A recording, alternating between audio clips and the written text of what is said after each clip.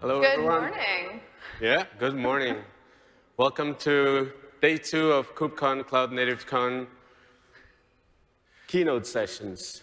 That's right. So today we are going to start out with our Kubernetes project updates, and our fellow co-chair Emily will kick things off. Thanks, fellas.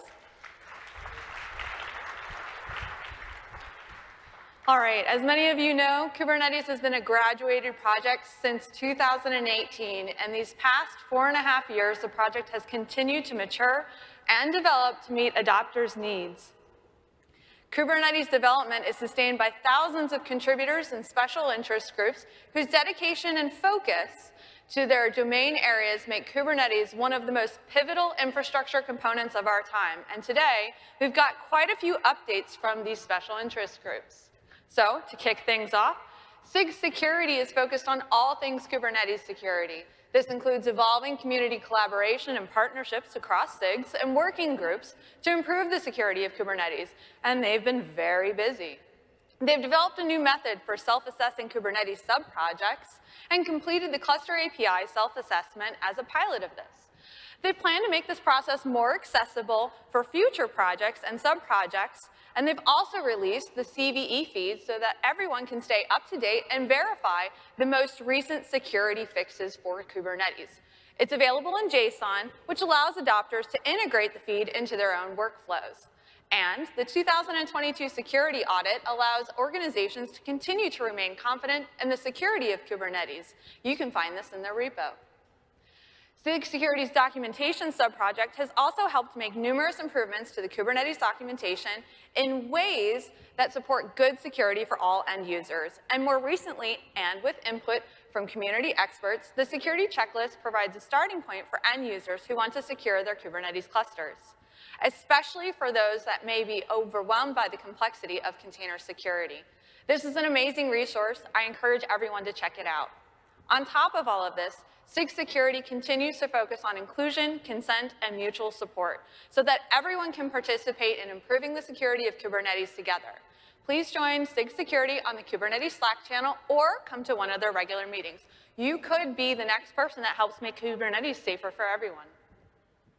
SIG Docs is focused on providing documentation that continues to benefit users and communities with each new feature, enhancement, and best practice through inclusivity and cross-SIG partnerships. SIG Docs is especially proud to announce the localization of Kubernetes.io into Hindi. It is their first use of the Devanagari script, and they are working on localization for Bengali. They are closely partnered with SIG Security on the development and publication of both the CVE feed and the security checklist I talked about previously. And as the scope and use of Kubernetes has continued to grow, multi-tenancy has become more than just namespaces. After collaborating with Multi-Tenancy Working Group, SIG Docs is pleased to announce the new Kubernetes multi-tenancy overview and best practices, which describes use cases, terminology, access controls, data plane isolation, and so much more. Please join SIG Docs on the Kubernetes Slack channel. SIG Kubernetes infrastructure has been focused on implementing cost-cutting measures for the Cloud Infrastructure Bill, as they are responsible for managing the build and test infrastructure of the Kubernetes project. The most pressing of these was their storage and bandwidth costs for container images that the project produces. To address this, they've built a proxy service that can route download requests to the cloud of origin.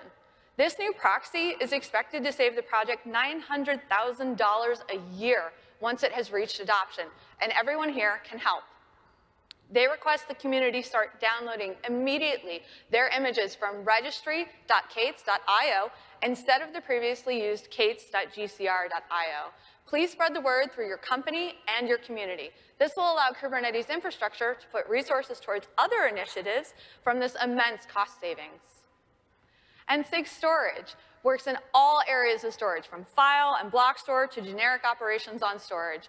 They are thrilled at the inclusion of several long-term efforts becoming generally available features in Kubernetes 125.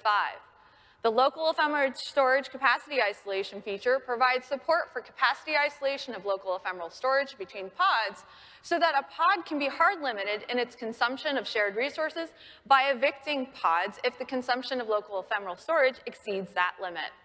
The CSI ephemeral volume feature allows CSI volumes to be specified directly in the pod specification for ephemeral use cases.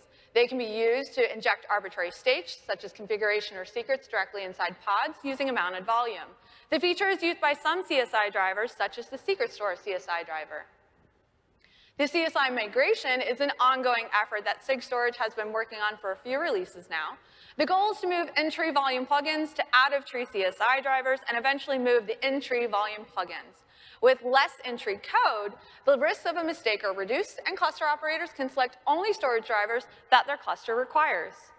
Now, on Alpha and 125, the Container Object Storage Interface, or COSI, enables provisioning and access to object storage in Kubernetes alongside file and block storage. Similar to CSI, it introduces gRPC interfaces for object storage providers to write drivers to provision object storage. Check out the latest blog post on CSI migration on the Kubernetes site and join the SIG Storage Slack channel to help out.